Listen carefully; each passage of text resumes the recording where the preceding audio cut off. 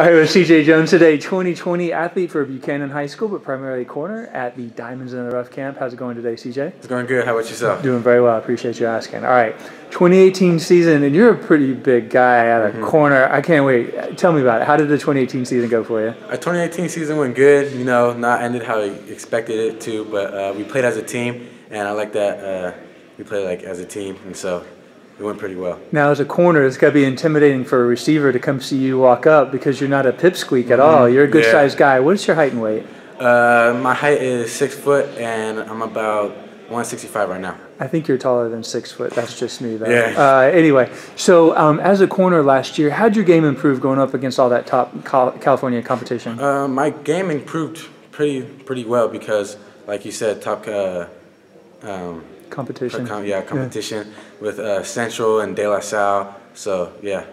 So what were some of the things that you were doing better by the end of the year? Was it your back pedal, your eye discipline, your explosion? It was my explosion. I just, at the beginning of the year, I wasn't really running through tackles, but now at the end of the year, I was running through tackles, being explosive. So, yeah. Planting guys? Yeah. I like that. So this offseason, what all do you consider to be the strengths of your game? What's the foundation for you right now?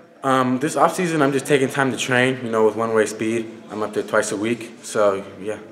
So what does that mean? What are you working on with one-way speed? Is it just like speed agility, or is it technique? Speed agility, footwork is everything, you know, everything to bring around this offseason.